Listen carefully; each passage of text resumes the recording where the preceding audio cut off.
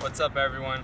Today I'm going to be teaching you how to do a barley grind. A barley grind is when you're in back of the rail or the obstacle and you do a front 180 to a switch Smith.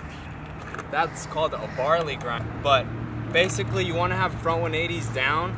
You want to be comfortable at least on a ledge or a rail, and what you want to do is approach the ledge backside. This trick is all really just making sure the front truck gets on. You want to make sure you fully front 180. Whenever I approach this trick on any obstacles, all I really do is think just fully 180. Front 180, like if I'm going to front 180 on the ledge or the rail. And what ends up happening is because this is lifted up so high, this kind of stops it from going fully into the 50-50. So what happens is it just does this. And when you get to this point, you want to put all your weight on the back foot, because now you're just going to do a Smith.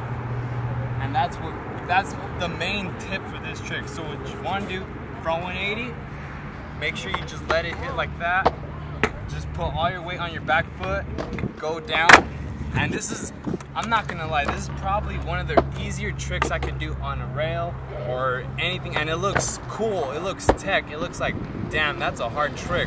But in reality, it's kind of easy for me because that's the way I go about it. It might be harder for some people, but really, it's kind of easy for me. So that's the barley grind. I hope that made sense for you. If it helped you out in any way, let me know.